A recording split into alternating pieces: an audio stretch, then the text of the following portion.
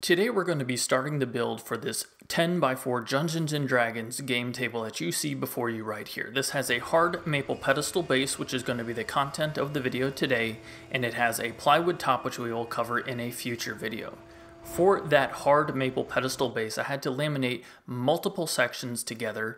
This section right here is going to be the base, and then the thicker section that I'm handling right here at the table saw is going to be the vertical portions, which we are going to have to cut on the bandsaw to give it a nice design.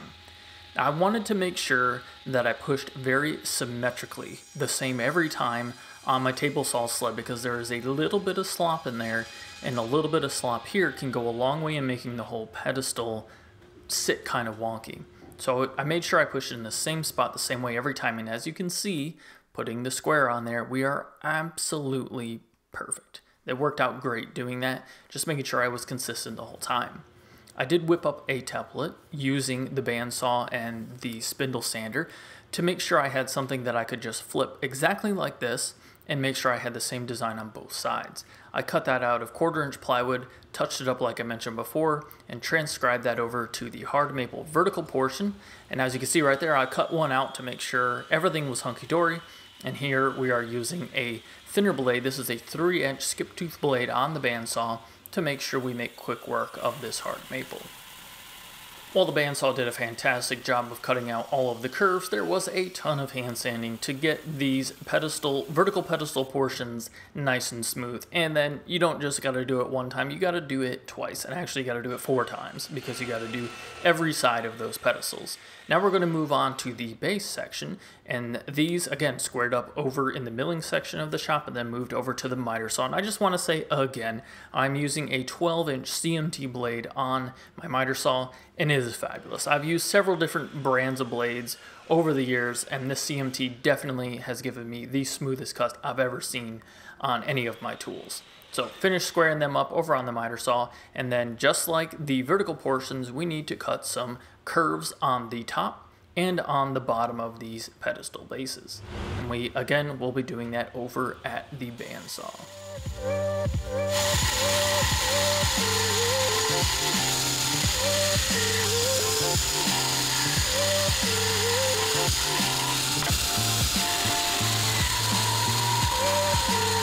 I really like using templates. As you can see right here, we have pieces that are perfectly symmetrical, exactly the same, and it looks really, really nice. Very easy to make, perfectly repeatable cuts.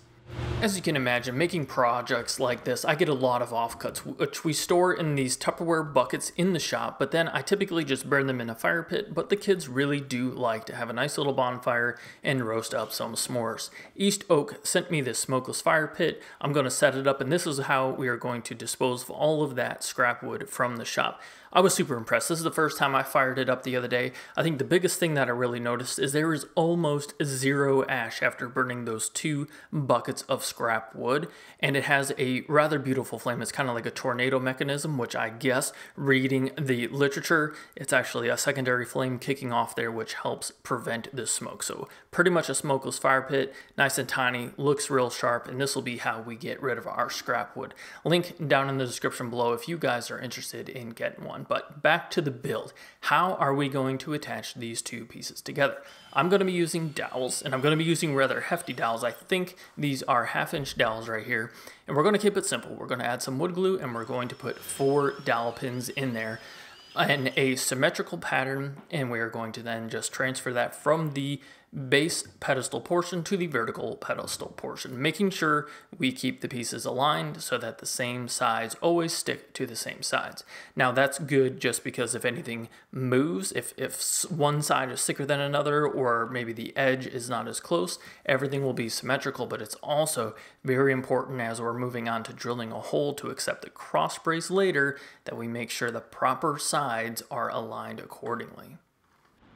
After a hefty amount of Titebond glue, we're ready to join the 2 pieces together, set it in place, and it did take quite a bit of persuasion to get them together.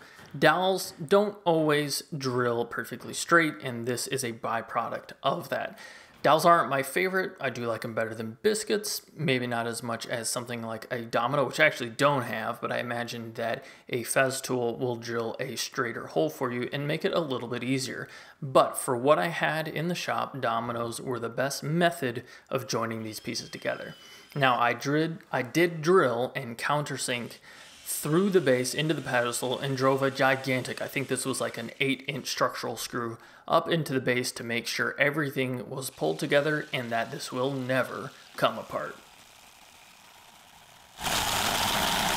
Once we had those two sections permanently attached together, I set them aside, and then we need a way of attaching the tabletop to this pedestal base. And right now we just have a smooth top, but as you see right here, I cut some 1/4-20 threaded dowel and I epoxied these into a hole so that we could simply put the Dungeons and Dragons game table on top of these pedestal base and screw it down with 4 bolts. Now, kind of fuzzy because my focus was out, but I wanted to make sure that these threaded bolts stayed perfectly straight, and also I'm twisting the bolts to make sure we have a even coating of epoxy throughout the hole.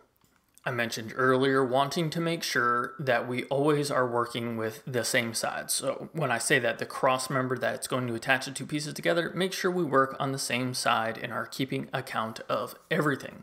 What I'm doing right here is making sure that cross brace, which is just a piece of hard maple with, again, threaded 1/4-20 bolts epoxied into the end, I'm making sure that the alignment of those threaded dowels is going into an area that I can account for and that I can drill these giant holes so that we can put a bolt in there, which I'm drilling a hole for right now.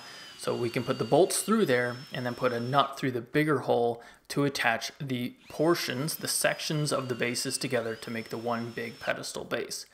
Now we have a lot left to finish, but we're going to stop the video right here because the base is done. That is how you make a pedestal base. Here you can see the table, which has a espresso stain on it and then is finished in my favorite Enduro polyurethane.